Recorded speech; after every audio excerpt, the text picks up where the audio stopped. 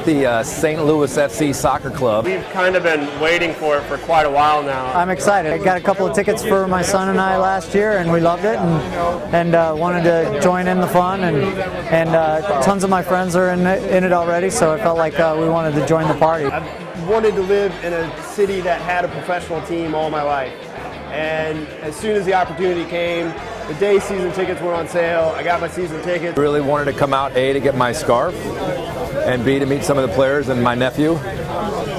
My nephew got some signatures, and he really enjoys the meeting the players. It's a great St. Louis tradition, being soccer and everything, and you know, the other great St. Louis tradition is beer, so we're really happy to finally get the two of them together. I'm an inaugural season ticket holder, which I was excited. I like soccer, I've liked it for a long time. Just being able to be ground level fan, season ticket holder, some of the treatment's great, the parking pass, close up, sweet.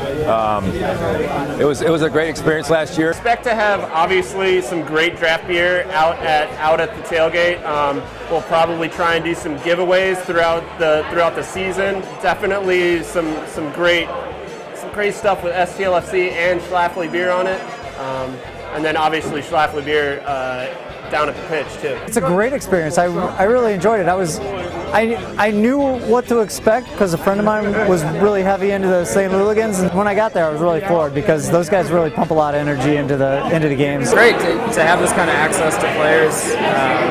You don't get that at the higher levels, so to get to meet the guys and have them recognize you from other events is pretty awesome. That chat on, it's pretty awesome.